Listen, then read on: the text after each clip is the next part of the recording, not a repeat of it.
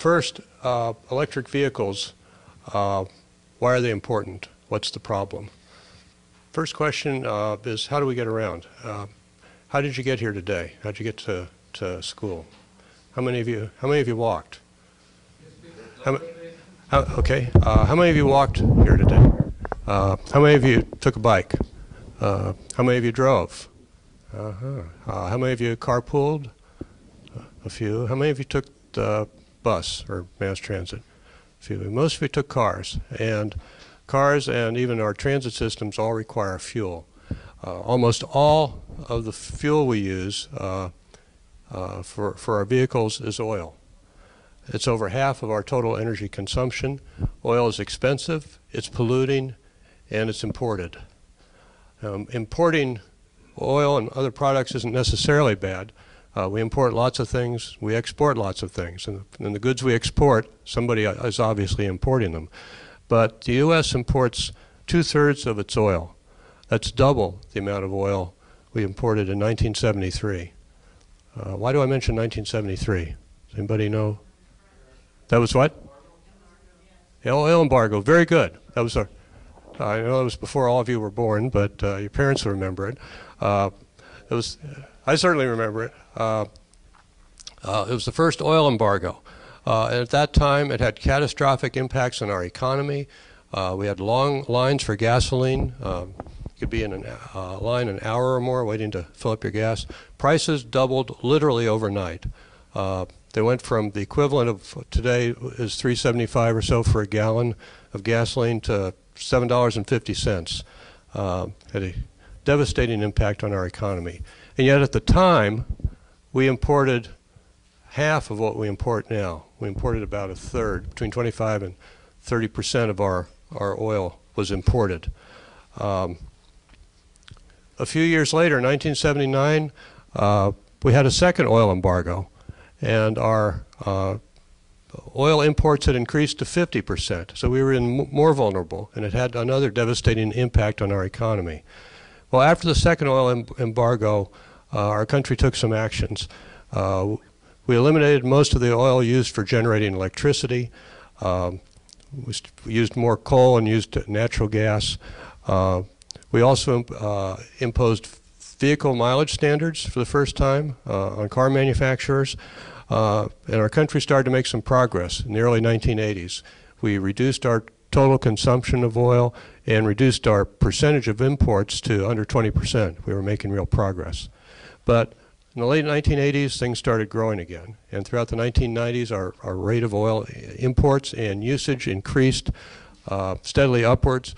We now use 20 million barrels of oil a day, and about 2/3 of that's imported.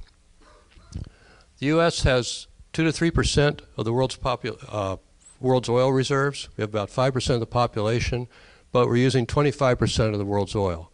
Now, at one time, that was sustainable, but as countries like Russia, China, India, and others are modernizing their economies, that is simply not sustainable. In addition, there's significant environmental damage caused by oil and by coal, which is our nation's primary source of electricity.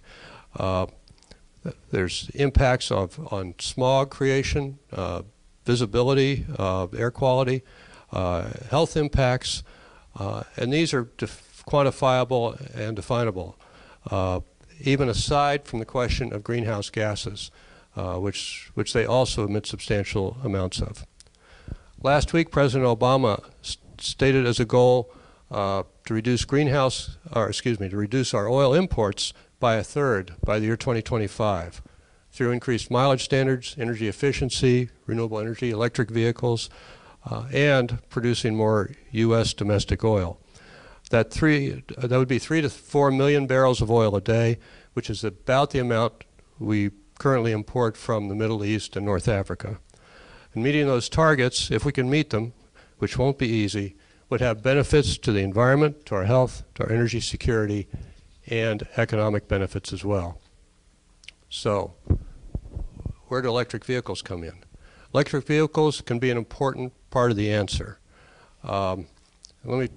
We have a number of options, and so technology's been changing very rapidly in the last few years. and changing quite a bit from where we were 10 years ago. First, we have what I call standard hybrid vehicles. The Toyota Prius, the Camry, the Highlander, Honda Insight, certain models of the Honda Civic, the Ford Fusion and Escape. The better hybrids, in terms of mileage, will get you anywhere from 30 to 50 miles per gallon. They're a combination of electric battery that runs in the city, where typically your mileage is worst. That's where the advantage is from the electric motor in the car. And then they can also use gasoline so that you can travel highways, same distance that you do on a regular gasoline car, and refill at gasoline stations. In the year 2000, there were less than 10,000 hybrid vehicles in the U.S. Now we have 1.4 million. Oregon is the #1 state per capita for hybrids, with over 14,000. The costs used to be higher, substantially higher for hybrid vehicles.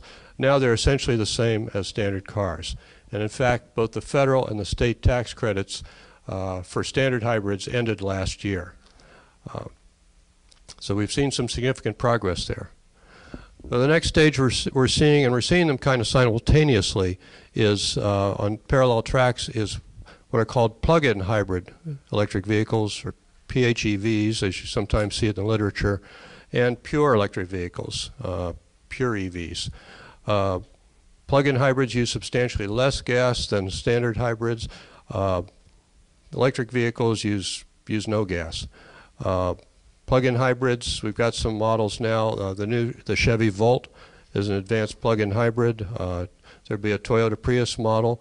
They give you the same range as a gasoline car, but use the electric part of the engine a more significant part of the time. Electric vehicles, pure electric vehicles, so Nissan Leaf, Ford Focus will be out later this year. Toyota is developing a Prius model that will also be a pure electric vehicle. Electric vehicles don't use gasoline at all. They have no emissions. One drawback is a limited mileage range, although that mileage is improving. The batteries for the new models will go as much as 100 miles without recharging. Most of the companies are using lithium-ion batteries, but they're looking at lots of different technologies, including nickel metal hydrides and other combinations. The costs for both plug-in hybrids and for pure electric vehicles are substantially more expensive than standard hybrids or pure gasoline cars. These cars are generally for a comparable model to a standard car that would run in the low 20s, $20,000 or so. These are double that. They're in the 40s. With federal and state tax credits, it brings the cost down to the low to mid 30s. So it's still substantially more than a standard hybrid, but it's getting more affordable, and I think those costs are going to continue to drop. There's a need for charging stations, obviously, if you have either a plug-in hybrid or an electric vehicle. And there are three types at this point. The first one is level 1. It runs on normal household current, 120 volt current. Takes 8 to 12 hours and uses standard electric wiring. Those run $2,000 to $3,000. And there's state and in some cases federal tax credit support for all of these to help reduce the cost. Level 2 requires more advanced wiring. It takes 240 volt current. Takes 4 to 6 hours, and those run up to $5,000 in cost.